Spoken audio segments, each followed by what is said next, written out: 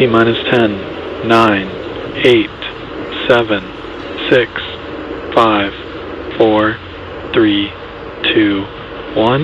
Ignition and liftoff. Go Falcon, go MTG-S1.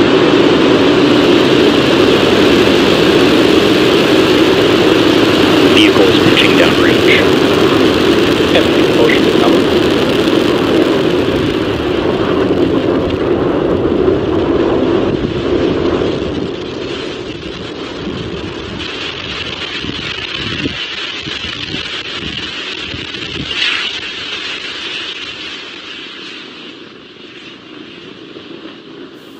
We've just passed 30 seconds and counting. Falcon 9 has successfully lifted off from Launch Complex 39A at Kennedy Space Center in Florida.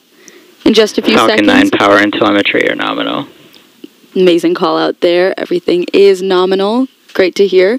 In just a few seconds, we'll throttle the engines down. Falcon 9 is supersonic. Great call out again. We'll throttle the engines down in preparation for max Q, a period of maximum aerodynamic pressure. Now we should be hearing that call out for max Q in just a few moments from now. Max Q.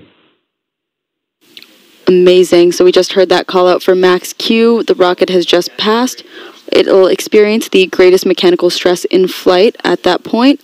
The rocket typically needs to go 17,500 miles per hour horizontally in order to avoid being pulled back down to Earth and get into orbit.